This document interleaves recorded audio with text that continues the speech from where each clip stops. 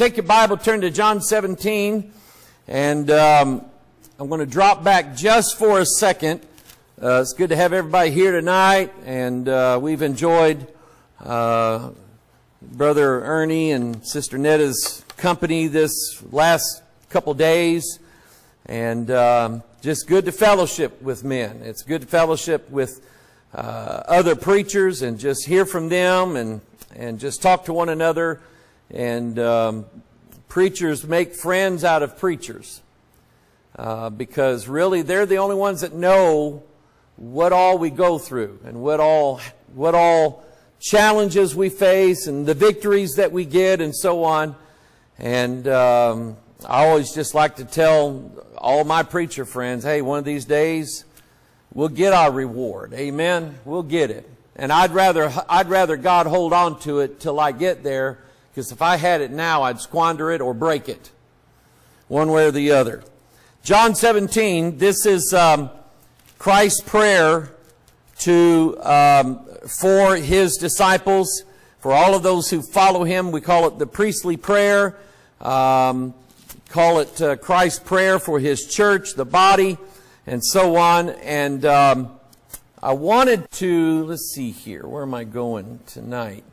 Okay, I wanted to back up just for a little bit, because there was something that I didn't cover last Wednesday night, and I do want to touch on it, and I want to kind of I want to put you on the hot seat tonight, and I want to call you on the carpet over something. Okay, just bear with me. Okay, but give me your honest opinion. But let's go to the Lord in prayer. Ask Him to bless our study of His Word tonight. We can study this book and study this same chapter until the Lord comes home. We'll never, number one, get all the things out of it that are in there. Number two, we won't understand every single thing that's in here. But God, thank you for sending us your Holy Spirit. We'll believe everything that God said in here. Amen. Including not to call a man Holy Father. That's on my agenda for tonight. Father, we love you and we thank you for blessing us the way you have. We thank you, God, for giving us a beautiful day. And Lord, for all the things that you have allowed to come our way. Lord, we worship you and we thank you tonight. And thank you, Lord, for picking out that song. Lord, you've come to us softly and tenderly. And you just very patiently, you knock. And you're patient with us. And God, you've waited. For some of us, Lord, you didn't have to wait long. For others, you waited quite a while, but Lord, it was worth it. And Father, we thank you for being very kind to us and tender-hearted and compassionate and full of mercy. And Father, I pray, dear God, that you would give us such a ministry as that we could not only show mercy to other people, but Father, Lord, that we could teach and share the mercy that God has given us. Lord, that we would not be too proud with our lost friends and lost family members to admit when we've made mistakes, and use that, Father, to let them know that we're not calling people to be perfect. We're calling people to be forgiven. And God, you'll bring the perfection. Father, we ask you, bless your word tonight. Open up our eyes. Lord, you know that I don't want to teach or preach anything that is in direct opposition to your word. So, Father, Lord, just guide us tonight as we study these things, especially, Lord, about Saul and what happened with him. Lord, just open us up tonight, we pray in Jesus' name. And all of God's people said, amen. Let's start reading in, John 17, verse 4. And let's see, we're going to go to verse 10 on this. Starting in verse 4, Jesus said, I have glorified thee on the earth. I have finished the work which thou gavest me to do. And now, O Father, glorify thou me with thine own self, with the glory which I had with thee before the world was. Folks, we can't see into the past. We can't really see into the future.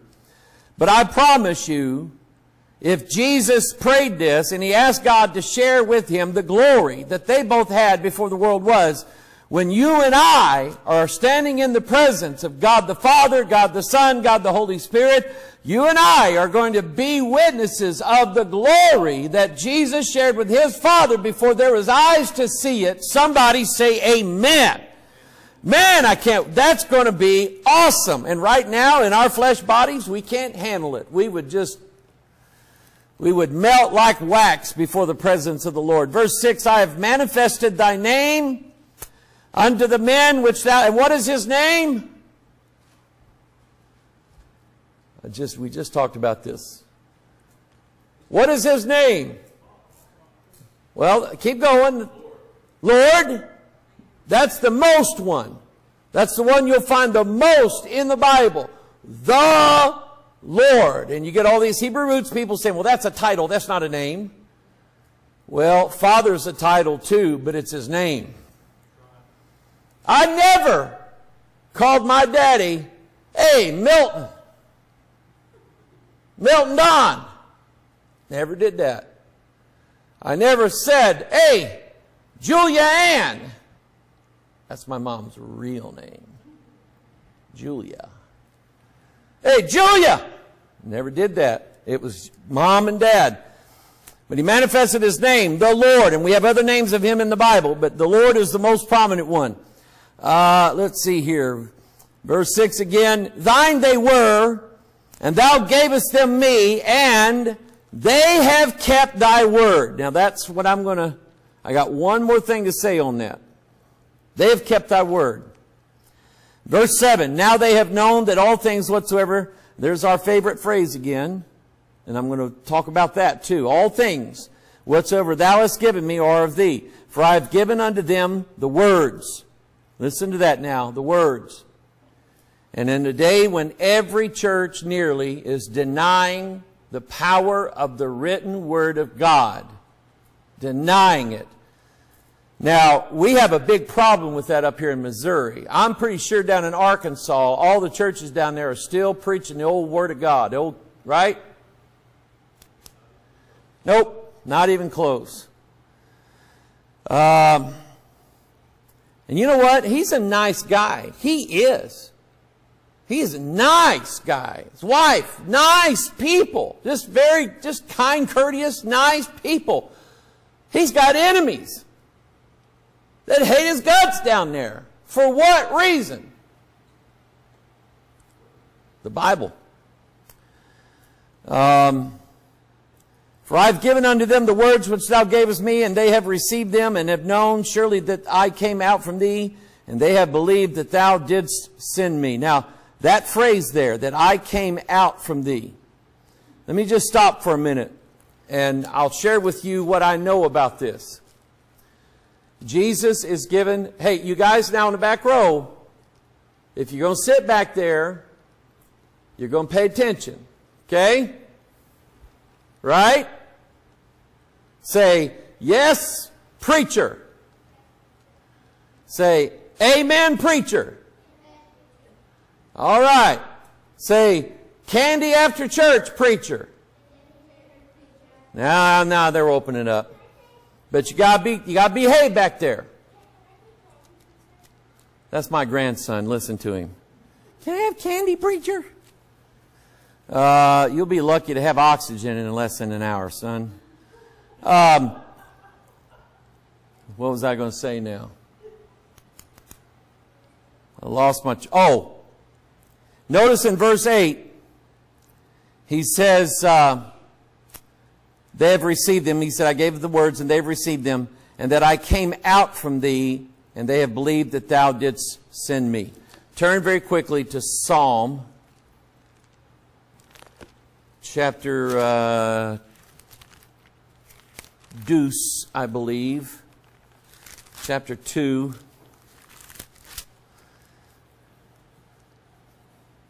Yeah. Now, there's a phrase attributed to Christ that is not attributed to any other of God's creation, God's kingdom, God's people. We are declared to be sons of God. but there is a difference between us and Christ. And it's a difference. It's one of those things that I believe, but I can't tell you that I understand it. Notice that he says in Psalm chapter 2, verse 7, I will declare the decree, the Lord has said unto me, Thou art my son, this day have I begotten thee. We know that in John 3:16, in the King James, it says, For God so loved the world that he gave his, which son? His only begotten son. The newer translations all say one and only son, which is a lie.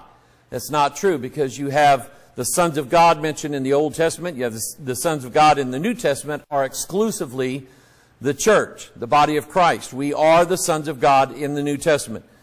But it is not attributed to us that we are the only begotten Son of God. Now, the reason why I bring that up is here in verse 8 of John 17, he says, and have known surely that I came out from thee, and they believed that thou didst send me.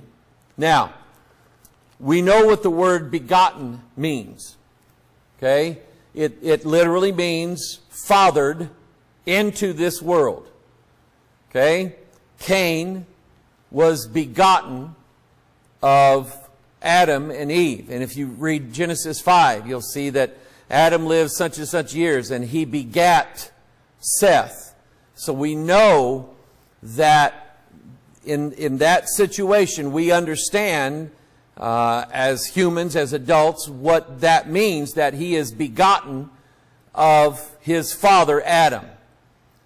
And there's always going to be a controversy in some people's minds about, did Christ have a beginning?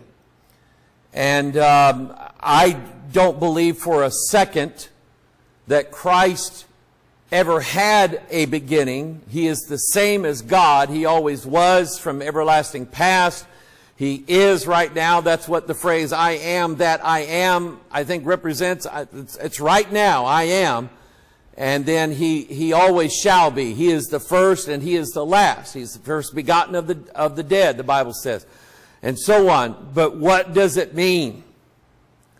When the Bible says those things, Jesus, the only begotten Son of God. What does that denote? And here Jesus adds to what to my mind is a mystery. In verse 8 here, I've read it several times now, and have known surely that I came out from thee. Okay? Now, I'm just telling you, I don't understand that. And if you have a really good answer, I'd like to hear it sometime. But I just don't understand it. Rule number one in my mind is Jesus does not have a beginning. And he doesn't have an end. Okay? But rule number two is, thou art, this is my son, this day, thou art my son, this day have I begotten thee. Now, I don't, again, and here again he says, I came out from thee. We know earlier in John, I think it's in John chapter 1, where Jesus said that he came from the bosom of the Father. Okay? And I'm not trying to sow any, in John chapter 1, verse 18, no man has seen God at any time, the only begotten Son, there it is, which is in the bosom of the Father, he hath declared him. And again, I just, my mind can't wrap around that idea, but I believe it. And I don't believe we ought to change the Bible simply because there's something we don't understand. In fact, to me, that's the thrill of it, David, is when I see something in the Bible I don't understand, I get aggravated at God and say, God, you need to tell me this now. I got a Pastor Mike Online coming up tomorrow, and I got something to talk about, and I think you ought to tell me what this means. I want to know, and I want to know now. But he doesn't always tell me now. So I'll just have to wait like everybody else does, I guess. One of these days I will know, even as I am known. Amen? All right, now, that's hard question number one. Hard question number two. remember last Wednesday night we were focusing on the fact that Jesus gave His disciples the Word and they kept His Word. He said, Thy Word have they kept. That means they held on to it. They didn't walk away from it. As a person, as a human being, you've decided this is it right here.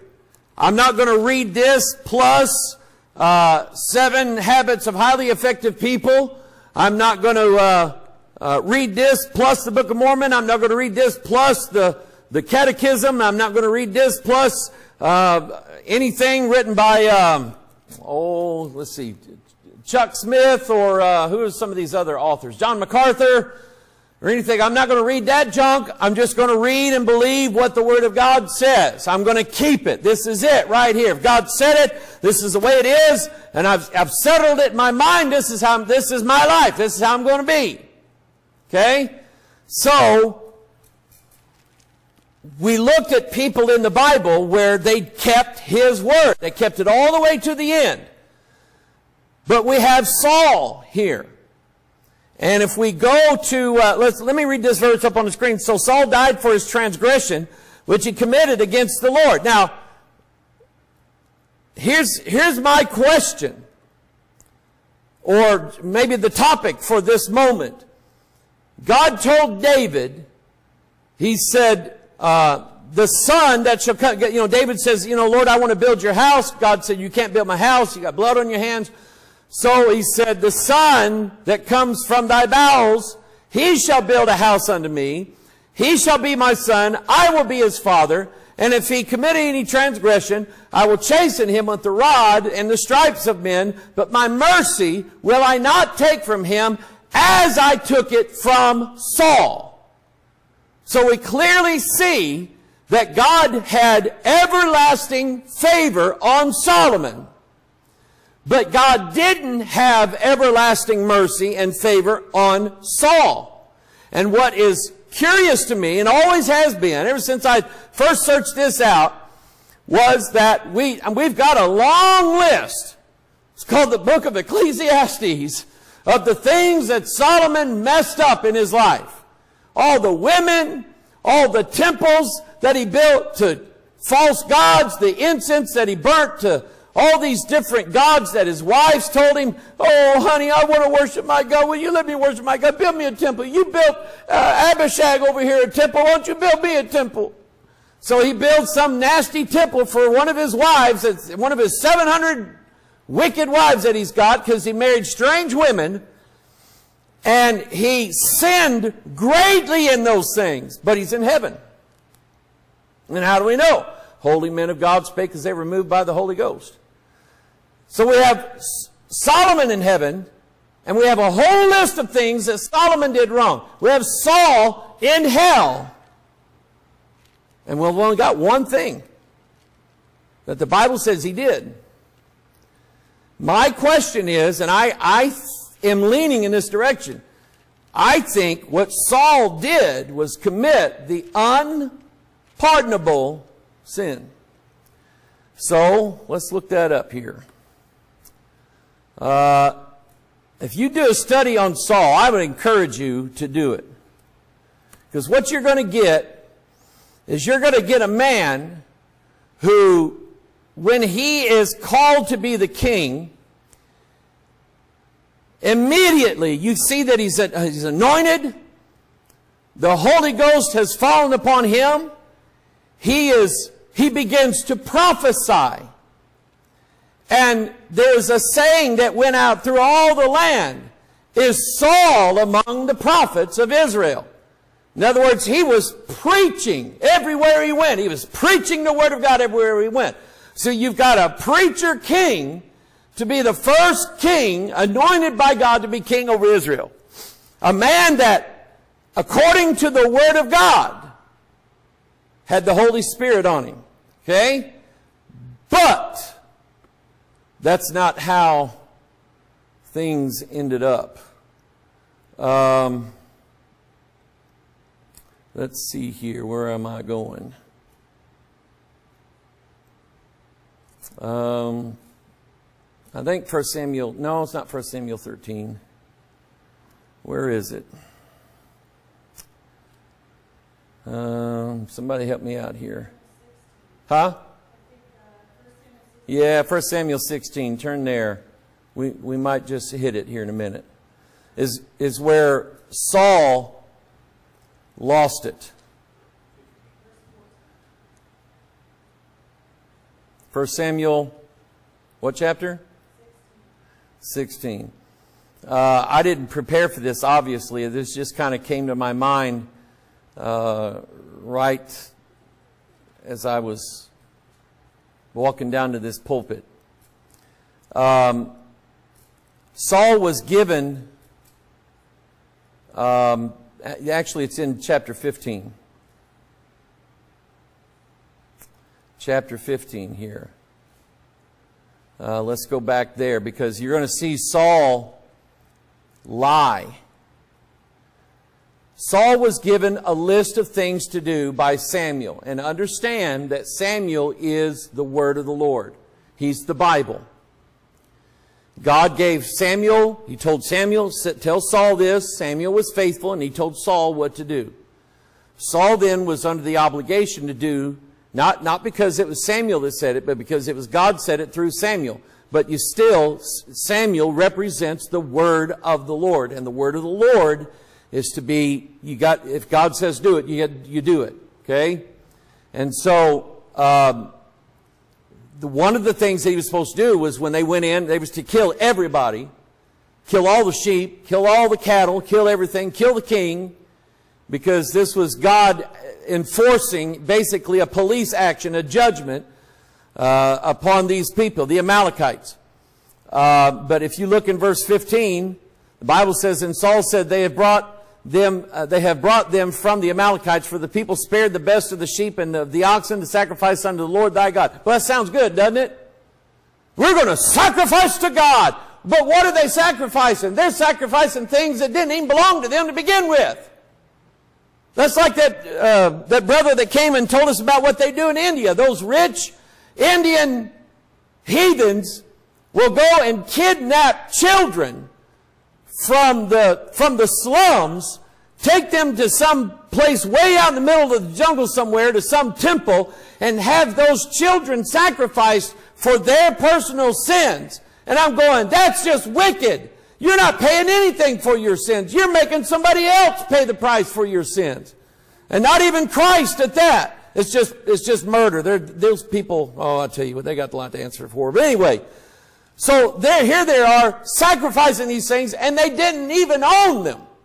They were supposed to kill them all, but they're going to look all holy. You know how people are. They're going to look holy. They're going to look spiritual. They're going to sit in the church pew, and they're going to say amen, and they're going to give tithes and offerings, and they're going to be on the board, or they're going to be in the deacons. They're going to be in this Sunday school, or that trustee, or whatever. They're going to be prominent in the church, and have substance in the church, and have their way in the church. But they're not right with God. Not right with God. They act like everything's good, but it's not. They have brought them from the Amalekites, for the people spared the best of the sheep and of the oxen, sacrificed unto the Lord their God, and the rest we have utterly destroyed. Then Samuel said unto Saul, stay, and I will tell thee what the Lord has said to me this night. And so, verse 17, and Samuel said, when thou wast little in thine own sight, wast thou not made the head of the tribes of Israel? And the Lord anointed thee king over Israel? And the Lord sent thee on a journey and said, go and utterly destroy the sinners, the Amalekites, and fight against them until they be consumed. So verse 19 is the question. Wherefore, which means why? Wherefore then didst thou not obey the voice of the Lord, but didst fly upon the spoil and didst evil in the sight of the Lord? You see, the Bible knows that you didn't do right. The Bible, what is it? That the Word of God is quick and powerful and sharper than any two-edged sword, and it's able to discern and understand the nature of men. Jesus, all the time, the Bible says he discerned their thoughts. He knew what they were thinking. He knew the wickedness that was in. So when they asked questions, he knew that they were trying to set him up. How did he know that? He's the Word of God. And so he was told specifically to do this. He didn't do it. And he was supposed to destroy them, but he didn't do it. And Samuel said in verse 22, hath the Lord his great delight in burnt offerings and sacrifices, as in obeying the voice of the Lord? Behold, to obey is better than sacrifice, and to hearken than the fat of rams. For rebellion, here it is as the sin of witchcraft. There's a prophecy here. Now, take this, think about this.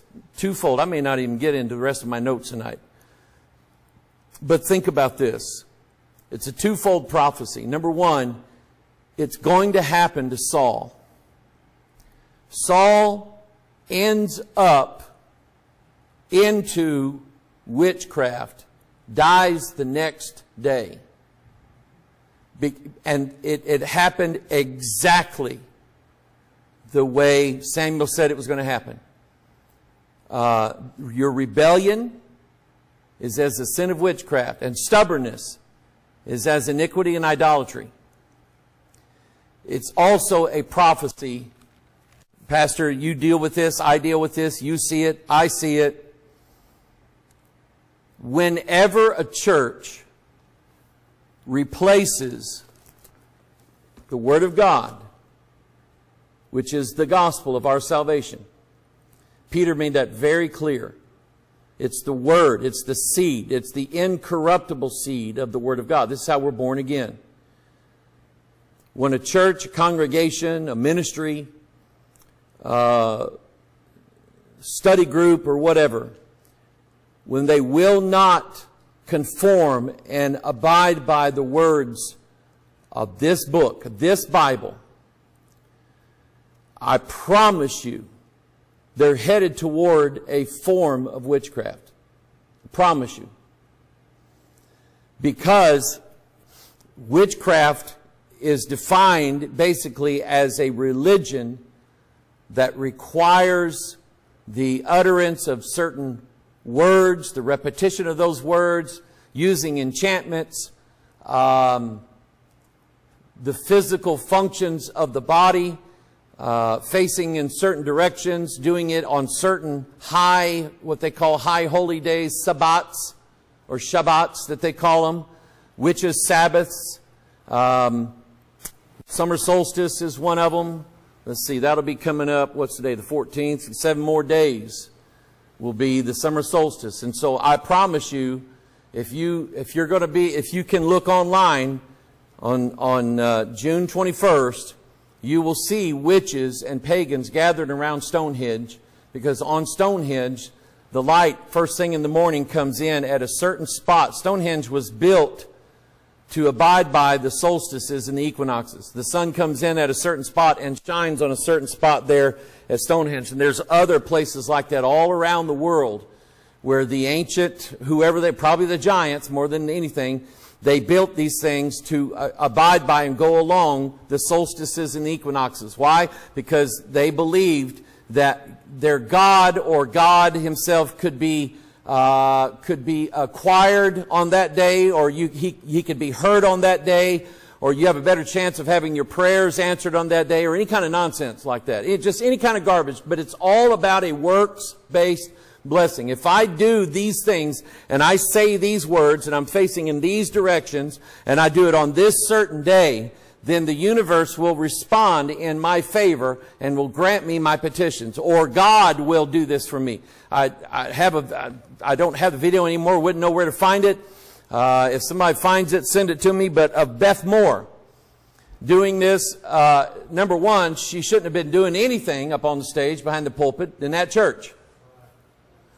Number two, she had everybody, she divided the church up in fours. She said, you people face east, you people face west, you face south, and you face north, and we're all of us are going to call on the Lord from the north to the south, and that's witchcraft.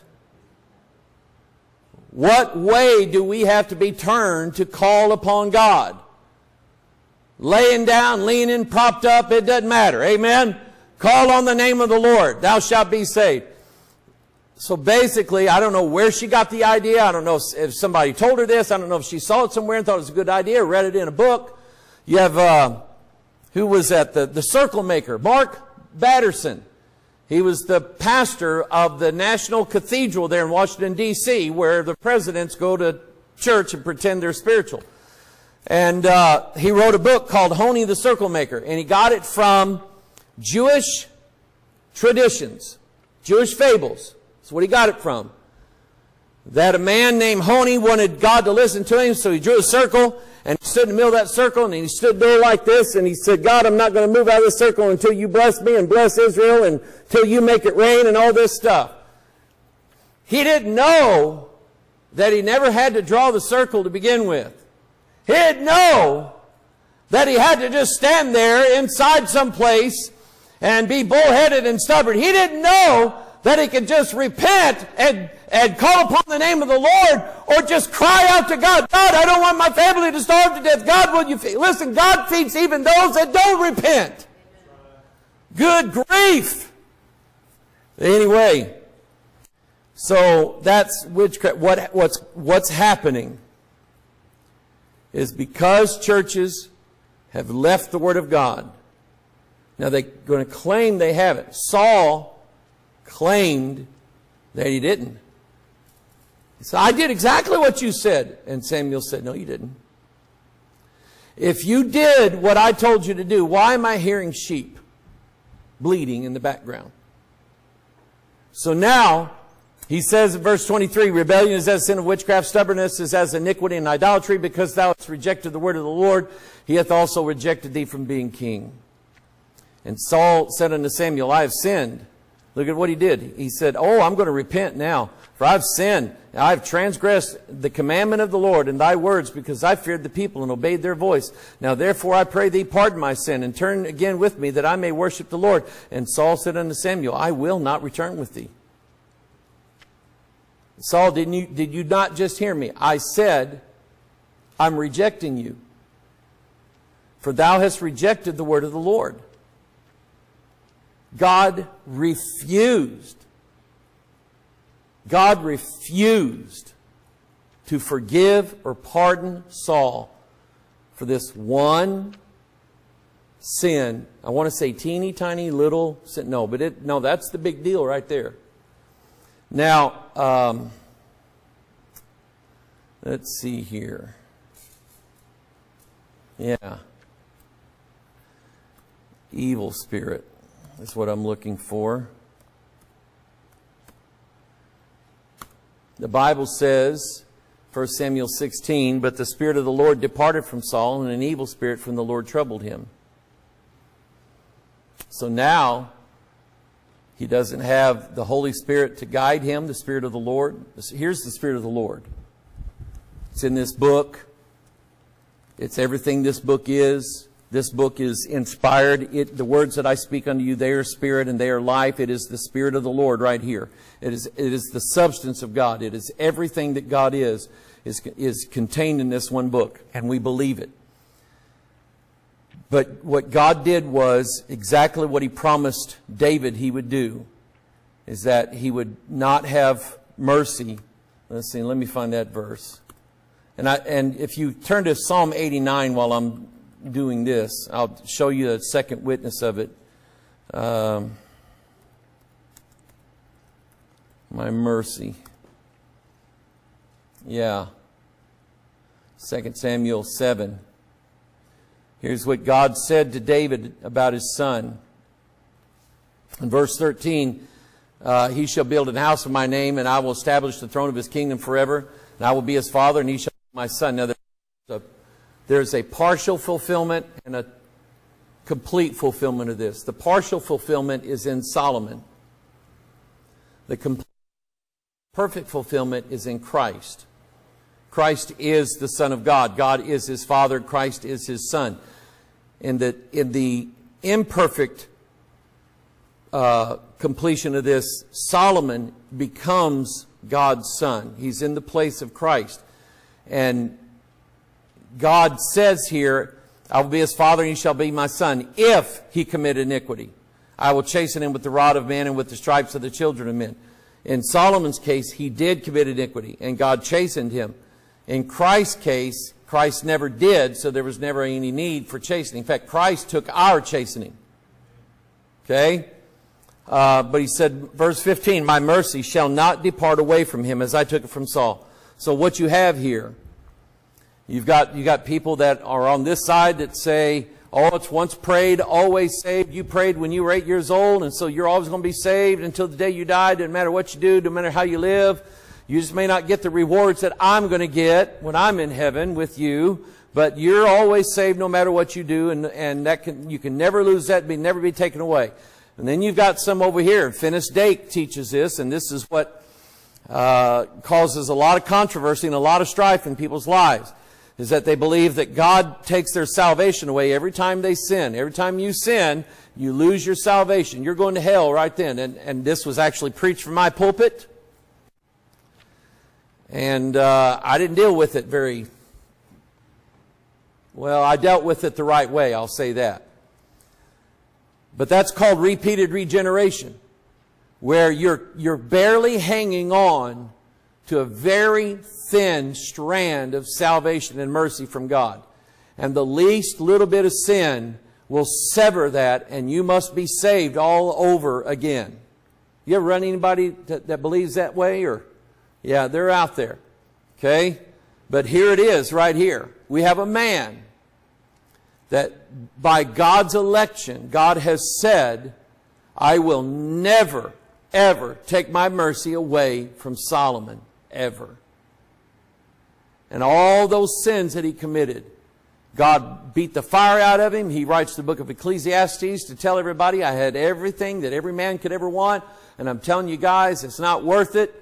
It'll cost you more than anything. You'll be troubled all the days of your life. And when you die, you have nothing. Can't take any of it with you into eternity. It's nothing. It's waste. It's vanity of vanities. All is vanity. And then you have Saul, who right now is saying, ah! Why? He's in hell. Okay? And his testimony would be, don't reject the word of the Lord. So, when it comes to this idea of what is blasphemy against the Holy Spirit. Let's see here. I'll leave it like that. 59 times. Matthew 12. Wherefore I say unto you, all manner of sin and blasphemy shall be forgiven unto men. Wow, listen to that. How many of you all ever took God's name in vain? Come on now. Your mama said, try this bar of Dial soap. It's good for that. Oh, I hated that. That was awful. My mom did that to me. She's teaching me a lesson, though.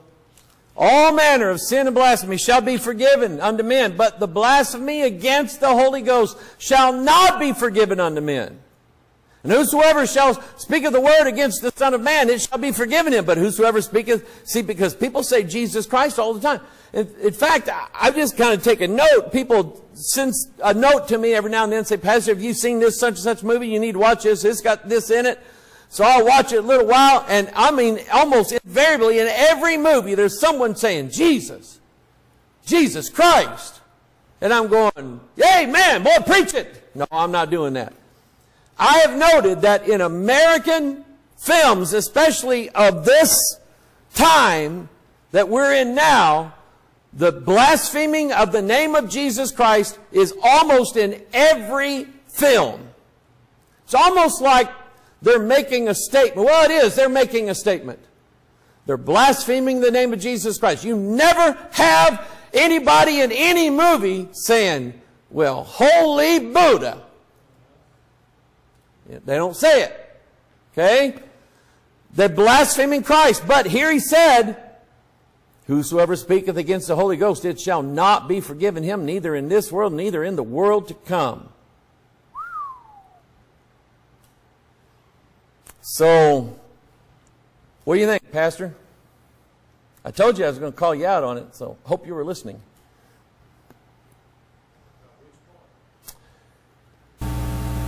My theory is blaspheming against the Holy Ghost, speaking blasphemy against the Holy Ghost, is what Saul did when he rejected the word of the Lord. It's really to me it sticks out as a God drawing a picture of what this doctrine looks like. What does it mean to blaspheme the Holy Ghost? Take a look at Saul. Look at what Saul did. See what Saul did? Just for one little sin, I made a promise that I would never, ever, ever, ever, ever forgive Saul ever again for any of his sins. And he didn't. And Saul tried to repent. And Samuel said, you didn't get it. What do you think? I agree with that. If you think about it with Saul, Saul dies. Yeah, you agree with it?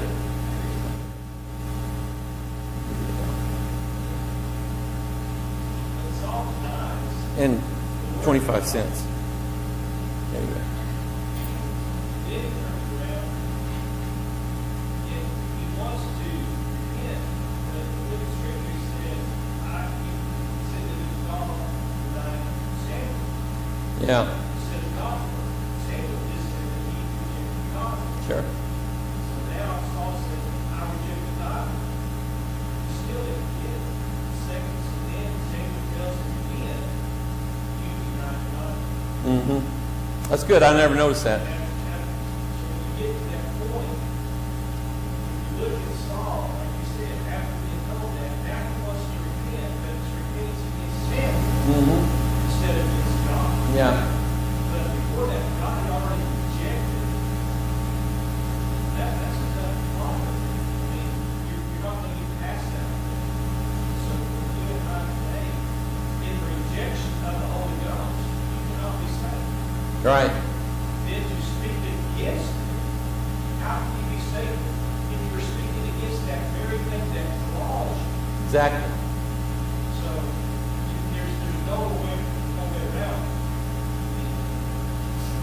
To me, it would be... It's glad for you to tell me that I realize you should agree with me that Saul didn't make it. Right. I don't preach all the time. Oh, listen. He made it. I've read the articles. He did not make it. Saul went to heaven because once prayed, always saved. Now, Saul went to heaven.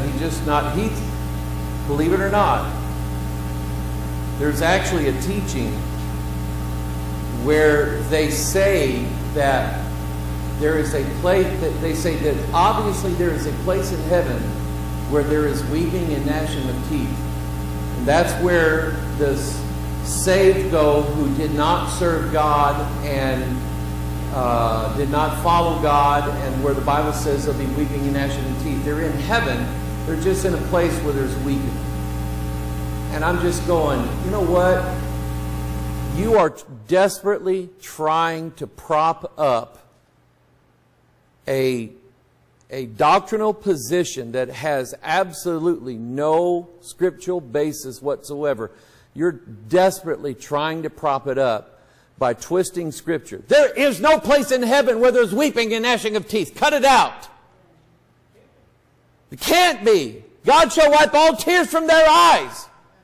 But see, that's a case where they're trying to protect and defend the doctrine, because the doctrine really has very little merit on itself, and it constantly has to be. And I know preachers, they can't go 15 minutes without saying eternal security, lose your salvation. They can't do it. They got to keep reinforcing it in their people to get them to believe it.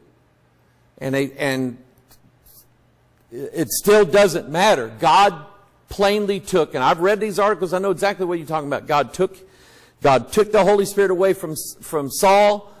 Saul was rejected by God. An evil spirit came to him, and he turned to witchcraft exactly the way Samuel said it was going to happen. And I would say this, and I don't encourage you to study witchcraft, but if you know anything about witchcraft at all, and you want to know or be able to recognize or spot a church that has rejected the word of the Lord, you would be able to find the signs and the evidences of it in that church, and how they worship, and the things that they do, and what they allow, and the things they say, and so on. You will be able to recognize witchcraft when you see it. Or rebellion, or idolatry. You'll be able to recognize it when you see it. And when you're in that place, you can say, you know what? I think God's written Ichabod on this church. I'm going to take my family out, and we're going to go to Bethel. Or First Church, Fort Smith. Amen. It is First Church, right? Yeah, First Church. Okay, you're the first to show up, so you're the first church. All right. So anyway, that's my theory. That the bottom line is Saul didn't keep it. That's not what I wanted. There we go. Saul didn't keep it. He died for the transgression which he committed. By the way, there's another verse that when people argue with me and say, well, that really was Samuel that came up out of there to talk to Saul. No, it wasn't. It was a familiar spirit, because God later on said, so Saul died for his, here it is right here, I'm looking at it. And for also asking counsel of one that had a familiar spirit to inquire of it. It was a devil that he was talking to. It is exactly what's happening now. The familiar spirit that Saul saw when he had his sawzall, when Saul saw this familiar spirit, you're looking at a type of what is going to happen, because a man is going to rise up and people will think that is the word of the Lord. That's Jesus. It must be. I remember reading years ago that Muslims believed that Jesus was going to return and that he was going to prove to the world that all the world should turn to Islam. And I had envisioned in my mind Jesus and this great imam of Islam coming down from heaven and declaring to the world that everyone should have been worshiping Allah all this time and his prophet Muhammad. But then I found out that they don't believe that he's coming down from heaven. They believe he's coming up out of a well. And I went, oh, I know who that is. That's the Antichrist, the beast. I get it. You guys are worshiping the devil. How cute. So you'll spot witchcraft when you see a church that has rejected the word of the Lord. I promise you, this Bible is telling you that they will worship, they will practice witchcraft. In one form or another, they'll be doing it. Okay? They'll be doing it.